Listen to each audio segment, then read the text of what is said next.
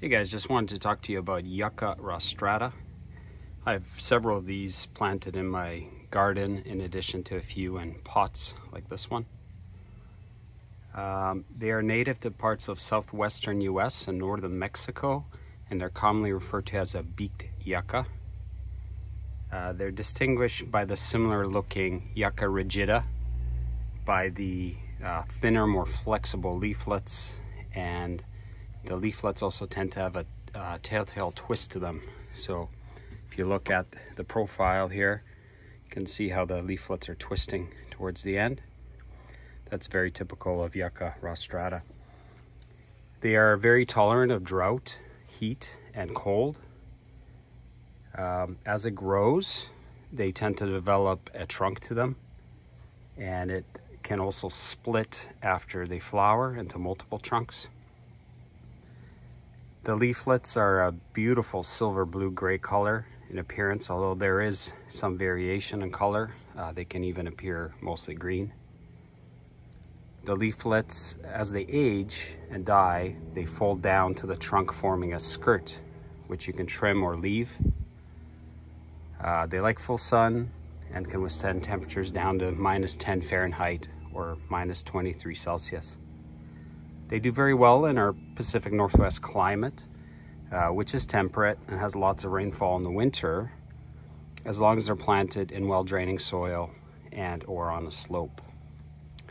So let me show you a few others around the yard, just so you can compare the different sizes at different stages of their growth. So I have a young Rostrata here. This is only about maybe 2 or 3 years old.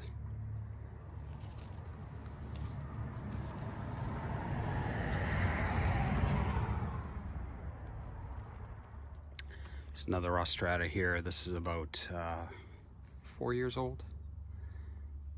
It's about 18 to 20 inches high right now. And as you can see with the color, there's some variation there. This one has a bit more green rather than the silver blue. And still no trunk. Over here, I have another one planted that's actually got 3 in it. So there's 3 individual plants in here. Picked this up from a nursery. There's one there. Another one in here. And a third one facing this way. So as it grows, it should be pretty interesting. We'll, as it starts trunking, we'll have triple trunks on it. Here's my largest Rostrata. Not sure how old this one is because I got it shipped to me with a trunk already. It's got about a 12-inch trunk on it. And it took a while to establish and to root because it was shipped bare root.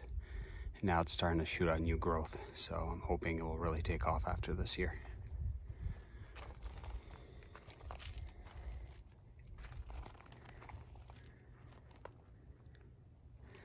Also, I attached some pictures of a larger Rostrata, just so to give you an idea of what they look like when they're much bigger. Give them a try. They're great yuccas, very hardy, and great for this climate that we're in zone 8B/9A, Pacific Northwest, BC, Canada.